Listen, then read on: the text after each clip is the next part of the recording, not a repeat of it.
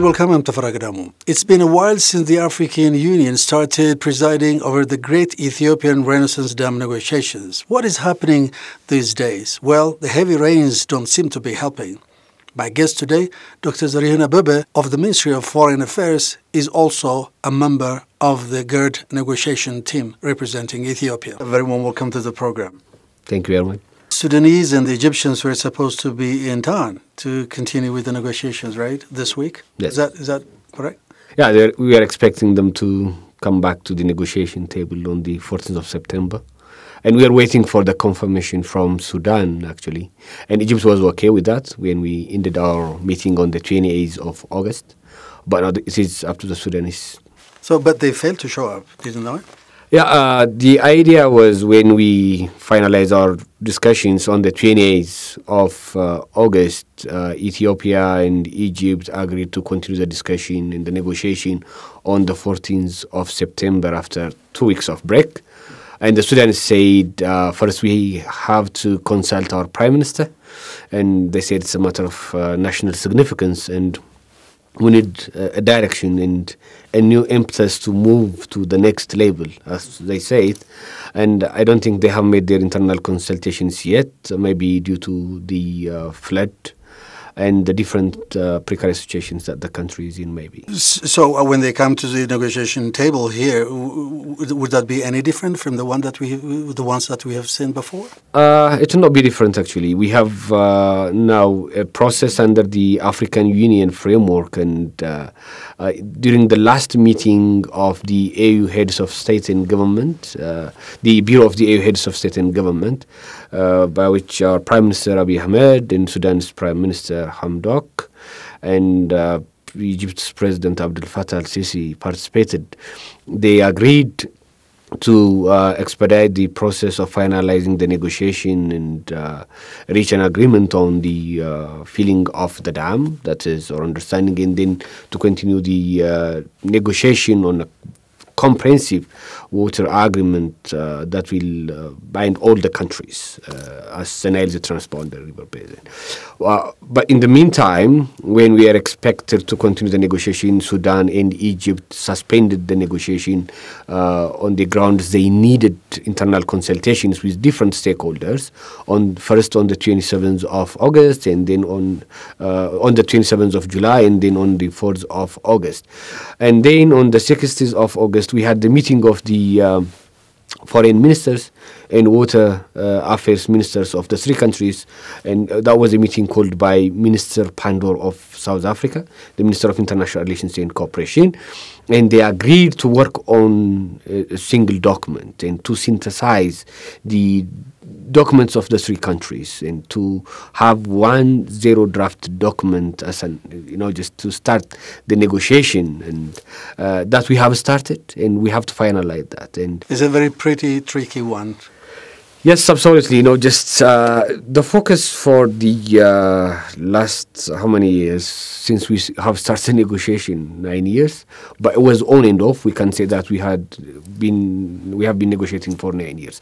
But the situation was actually affected by the fixation on the position of the countries rather than focusing on the interests of the three countries. That was one challenge. Now, when we start to work on a single document, we have to focus on our interests rather than reiterating our positions. And the good thing about the AU framework and the negotiation that we are undertaking under the AU framework is it helped us to focus on our interests rather than our positions. Now, in this document, we are working on that. If you see the Grand Ethiopian Renaissance Dam, the issues of discussion are on the first filling in annual operation of the GERD. It shouldn't go beyond that.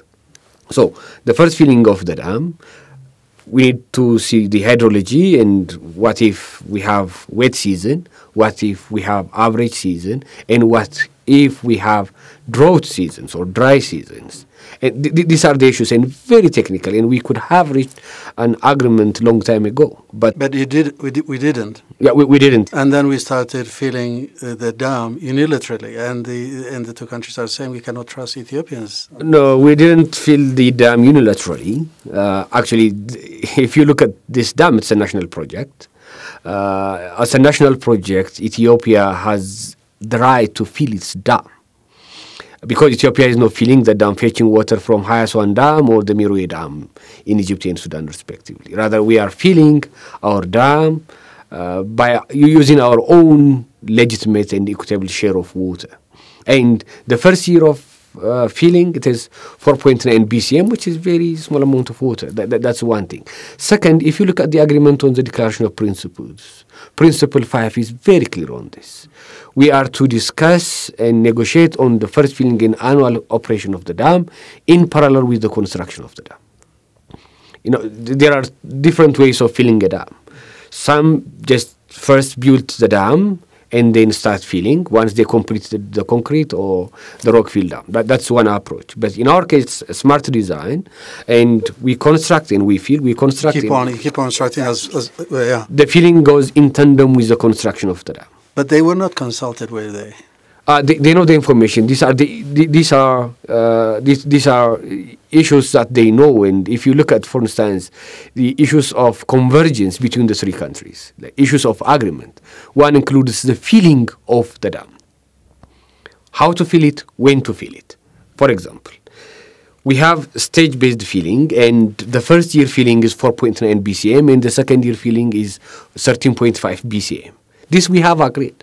And the first 2 years of filling is the non-controversial filling schedule that we have agreed.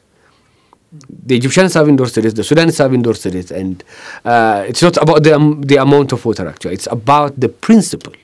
And as I said, the Declaration of Principle, the agreement that the three countries reached and signed by the leaders of the three countries, that's one thing. And throughout the negotiation, the most non-controversial part of the agreement or the negotiation is the first 2 years filling, for example.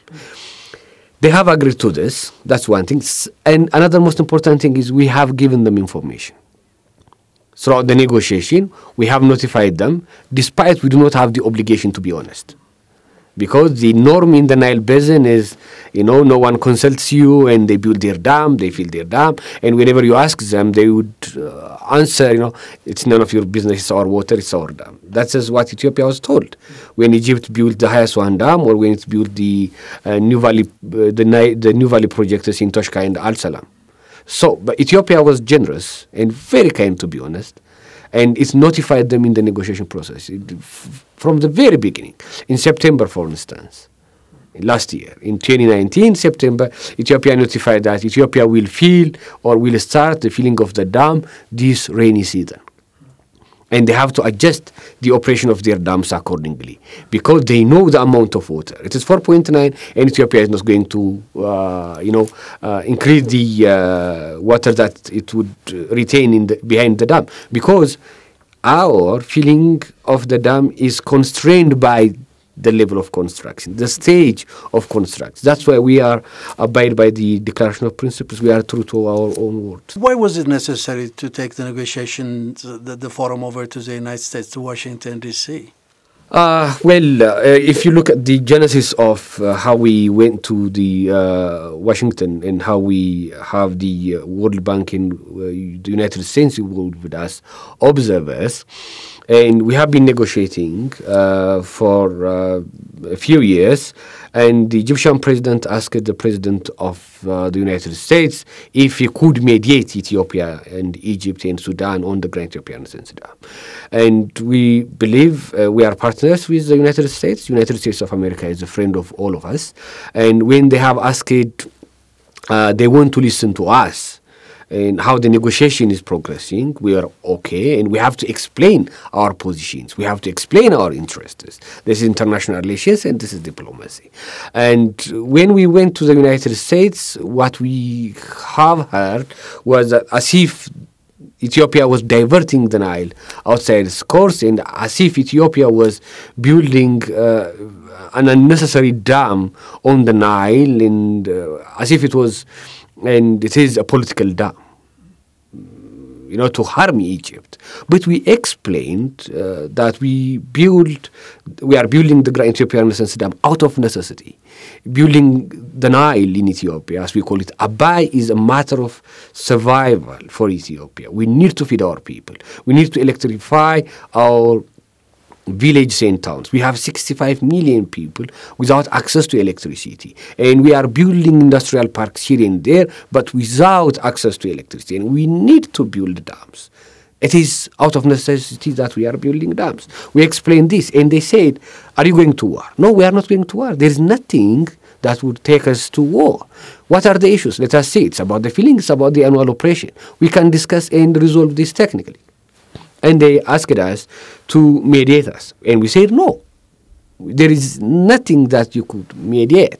Because the three countries have the experts, have the knowledge, and they can resolve their differences. And actually, our ministers, His Excellency Ato Geddu and Dr. Seleshi, explained to the President of the United States and the Secretary of the Treasury of the United States that the leaders of the three countries have given instruction to continue the negotiation. And we had 4 technical meetings remained to be concluded as per the agreement reached on the 15th of May 2018. That was our argument. And then they said, let us then attend your meetings as observers. We said, okay.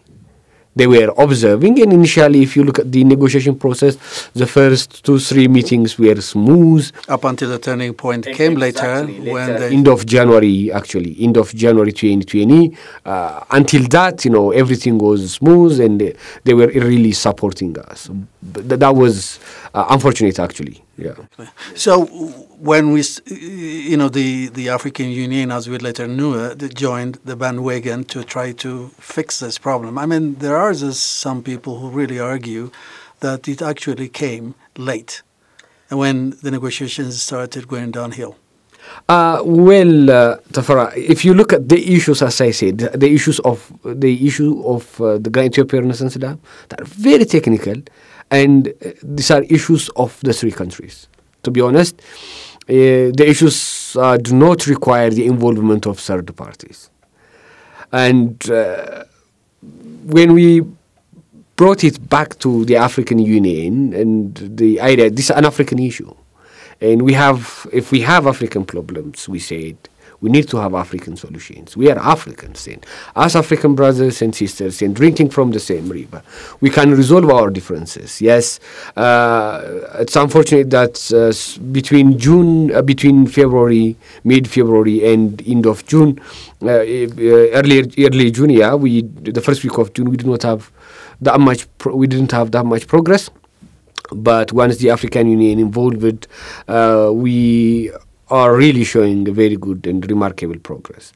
Yes, in the meantime, the Egyptians took the matter to the United Nations Security Council, and there were exchange of letters and submissions of positions and papers, dozens of pages, and that was one incident. But if you look at the African Union process, the most important thing is these leaders are seen eye to eye. And rather than reiterating their positions, the platform paved the way for the countries to focus on their interests. That's one thing. Second one, if you look at the Nile, it has historical legacy, colonial legacy. And unless we stand together, we have, for example, the Africa Agenda 2063, we have to integrate as a continent, and His Excellency the President of Republic of South Africa and current chairperson of the African Union is doing a very great job in this regard.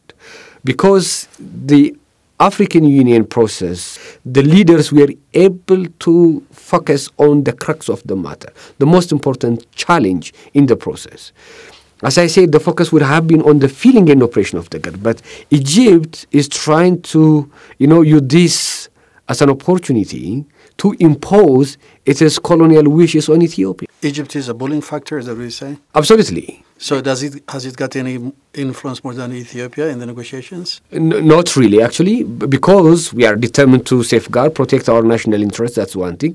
And we were able to show the issue is not the filling of the dam, we could have focused on the filling of the dam, but Egypt is taking the matter outside the most important critical issues. Like, for instance, Egypt wants to use the negotiations on the filling and operation of the dam as an opportunity to maintain colonial era treaties and to block Ethiopia from using the Nile in the future, and to make the Grand Ethiopian Renaissance Dam as the only share of Ethiopia. And the Grand Ethiopian Renaissance Dam also to be only non-consumptive water use project. That's unacceptable for Ethiopia, as it denied Ethiopia's legitimate and natural right. Interesting. But back to one of the questions I raised earlier, the fact that Egypt primarily didn't show up for this meeting this month here in Addis Ababa. Does that say anything? Yeah, it's actually Egypt agreed to the meeting for the 14th of May, the 14th of September meeting. They are okay with that. We have. Let me rephrase the question. Can't the African Union prevail over Egypt and Sudan to show up here? Now, if you look at the Nile Basin, including Ethiopia, we are now in a very difficult situation, as flood is one of the challenges in our three countries.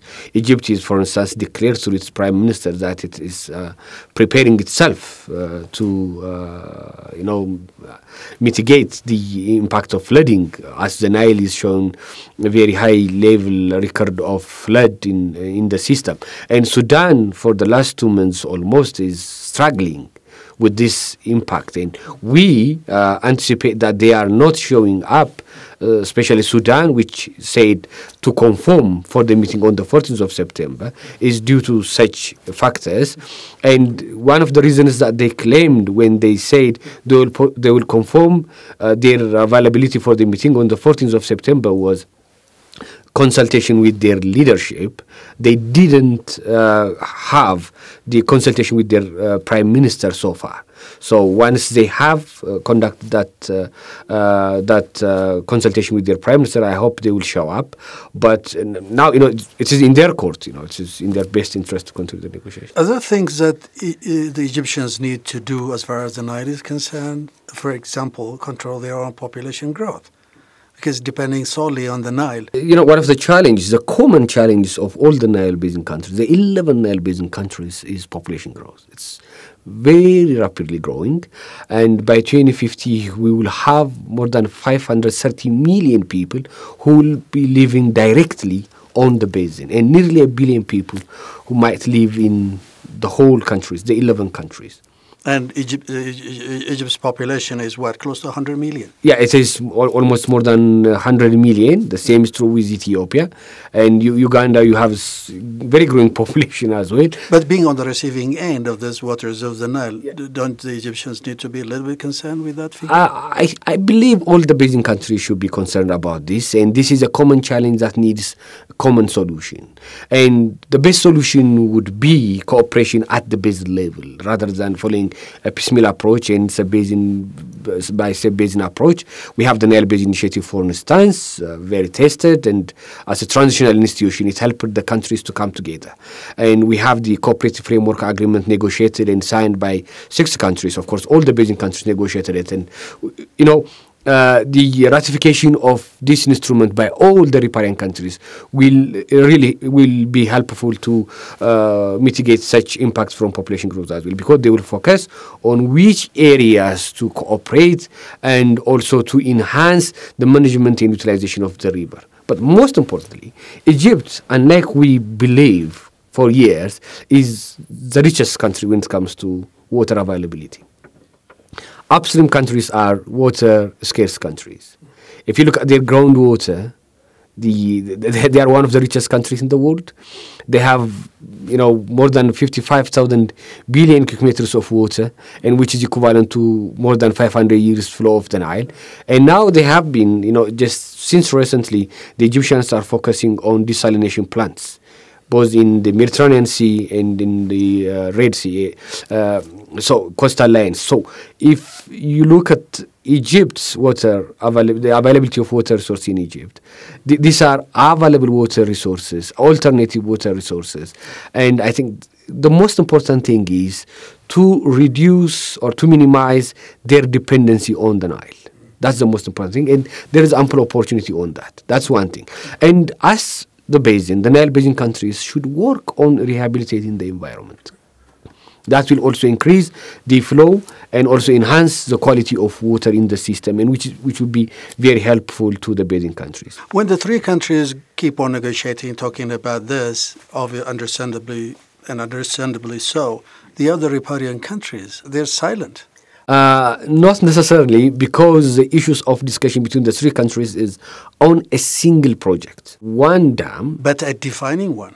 It's a defining one, yes, but whenever it will have an impact on the management and utilization of the Nile at the basin level, Ethiopia has explained its concerns to all the basin countries, to their ambassadors here and to their leaderships as well in their respective capitals. We have communicated this. And that's why the African Union, under the African Union framework, the current chairperson, His Excellency President Cyril Ramaphosa, he recognized the crux of the matter, as I said earlier.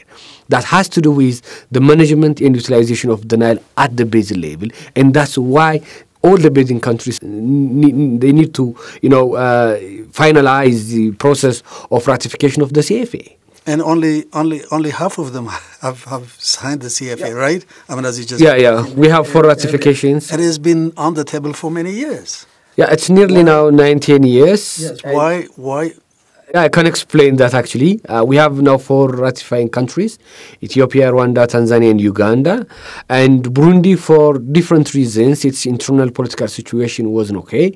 And the late President Nkurunziza, he clearly told us that he's in the process of ratification, but he had a new assembly, and they had to explain the significance of the CFA, the instrument. And Kenya is following its internal legal process of ratification. And South Sudan was in the process of accession as well. But the internal political situations of the countries. And Kenya's ratification of the instrument was delayed, as we know, due to the internal political situation in the country before a few years. These are the only reasons. But if you look at the process of ratifying such agreements, as it's a very defining instrument, it might take time. We understand that, but sooner or later, the countries will ratify the instrument, and we will be moving forward, and we will have the Nile River Basin Commission. Well, on that, I think we have to end our discussion. Thank you very much indeed, Zerihun. It was really a pleasure having you on the show. Thank you.